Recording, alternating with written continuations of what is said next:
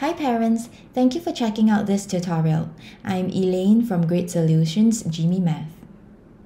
In the past tutorials, I have been covering PSLE Paper 2 questions. This time, we will be looking at some multiple choice questions involving area and perimeter. The key takeaway of this video is to guide you on how to ace area and perimeter questions and score better, if not full marks, for the MCQ section of the PSLE paper. If you stay till the end of this video, you will be learning how to solve area and perimeter questions much more effectively using this combined length method. I will be using 5 examples from past year prelim papers, each tackling different shapes to demonstrate this combined length method that will be very helpful to the student taking their PSLE papers this year. Now let's take a look at the first question that's taken from Aitong School. The figure below is made up of a semicircle and 2 squares. The length of xy is 10 cm and the length of the largest square is 6 cm. Find the perimeter of the figure and give your answer in terms of pi. Usually pi is given as 22/7, a fraction, or 3.14. Now sometimes the question requires you to give your answer in terms of pi. That means we simply use pi, the symbol pi, to represent 22/7 or 3.14. Firstly, let's analyze this shape. The perimeter is made up of the circumference of a semicircle, 2 sides of this square, 2 sides of this larger square, and this little awkward length over here. Now, the combined length method basically means that you do not have to work out every individual length. You do not need to know what this awkward length is because that would take up a lot of time.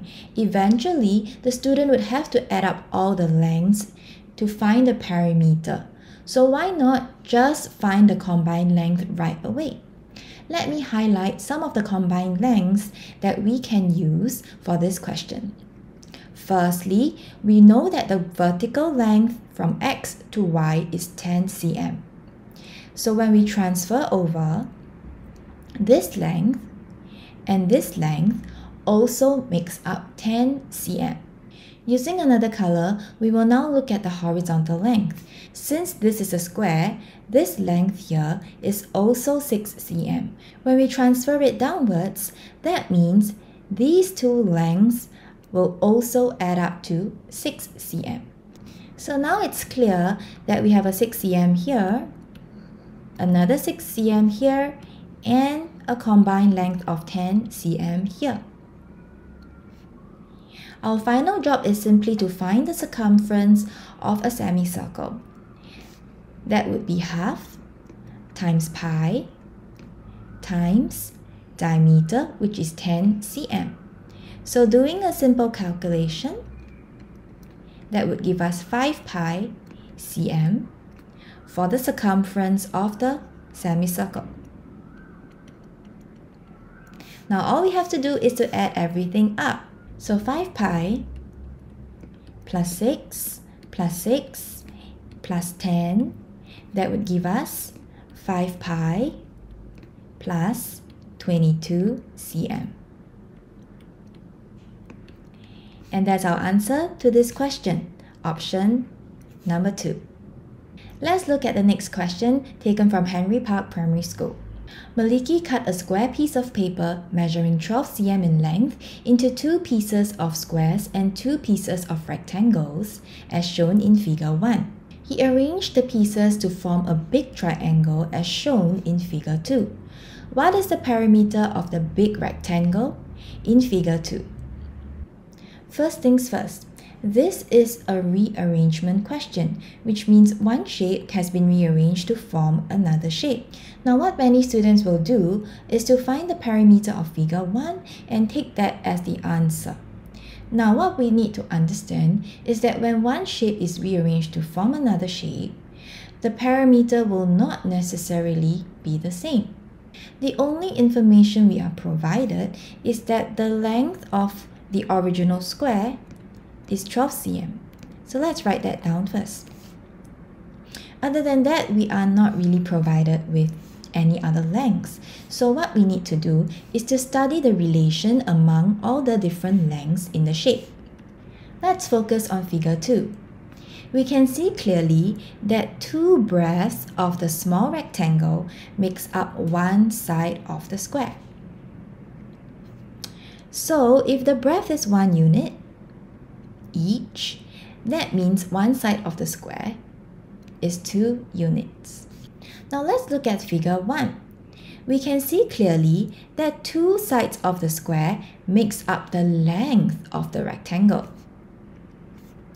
So what that means is 2 units and 2 units makes up the length of the rectangle, which is 4 units. So now we know that this part is 4 units. If we focus on this side of the square, we can see clearly that 1 unit plus 2 units plus 1 unit makes up 12 cm. So that means 4 units is equal to 12 cm.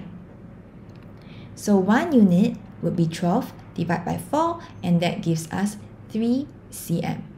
In order to find the perimeter of figure 2, we have to work out how many units there are in total. So we have 2 units here, another 2 here, 2, 2, 4 for the length, 2, and finally 2. So let's add all of these up. We have 6 sets of 2 units that makes up 12 units, and 2 sets of 4 units which makes up 8 units, and a total of 20 units. Since 1 unit is 3 cm, 20 units would be 20 times 3, and that gives us 60 cm. And that's our answer to this question. Option number 2. Let's take a look at the third question that's taken from CHIJ St. Nicholas Girls' School. The figure shows a rectangle ADEG. The area of triangle BCF, which is this small triangle over here, is 21 square centimeters. What is the total area of the unshaded parts in ADEG? So unshaded parts would mean this, this, and this. Now, let's recap the formula for area of triangle, and that is half times base times perpendicular height. In short, this is B and H. The challenging part of this question is that while we know length AD is 21 cm, we do not know the individual lengths of D to this point to C, C to B, and B to A. We also should not make any assumptions. So, using the combined length method, we can effectively work out the area of multiple triangles altogether. We can see that all these triangles over here share the same perpendicular height of A to G. Although we do not know the individual lengths, we know that the combined base is 21. So in just one step, we can actually find the combined area of all the unshaded triangles and BCF. And since we know that BCF is 21 square centimeters, we can simply subtract that from the total area and find our answer. Again, since they share a combined length of 21 cm, that makes the base 21. So half times base times the perpendicular height of 14 cm. So doing some simple cancellation, the answer here is 147 cm square. So 147 minus 21, and that gives us 126 square centimeters. And that's our answer to this question. Option number 4. Now let's take a look at our fourth question from Rosyth's school. And this question is dealing with circles. The figure below is made up of 4 identical circles inside a square. The length of the square is 28 centimeters. Find the perimeter of the shaded part. So I've shaded the perimeter that we are supposed to calculate, and let's analyze this. Now what many students will do is that they would calculate the individual lengths and then add them up. Now, while this is not wrong, and while this is very systematic, it is very time consuming. The objective of this tutorial is to use the combined length method to save a lot of time when solving such questions. At the same time, this also prevents students from making careless mistakes because the fewer steps there are, the lower the chance of making careless mistakes. Now, since we know that 2 semicircles make up 1 circle, 4 semicircles would make up 2 circles. So we should work out the circumference of 2 full circles right away. So 4 semicircles equals to 2 full circles. Now looking at the horizontal lines here and here, we can see that the length from here to here is actually the radius of 1 circle. So we actually have 1 radius, 2, 3, and 4 all together. So we can work out 4 radius, which is actually 2 diameters right away. Since the length of the square is 28 cm, and 28 cm is the length of 2 diameters, we actually already have this part settled. So all we need to do now is to find the circumference of 2 full circles. Since 2 diameters make up 28 cm, 1 diameter would make up 14. So the circumference of 2 circles will be 2 times pi times 14. So doing some simple cancellations, that would give us 88 cm. Alright, so all we need to do now is to add these two numbers together. And that would give us 116 cm.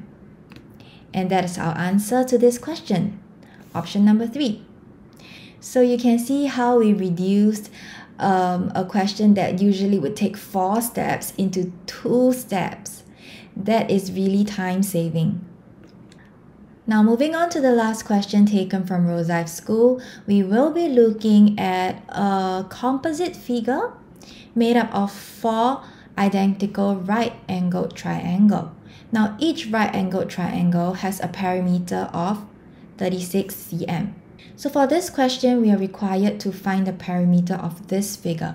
The only 2 information we have is the perimeter of 1 right-angled triangle, and that is 36, and we are also provided with the base length of the triangle, which is 9 cm.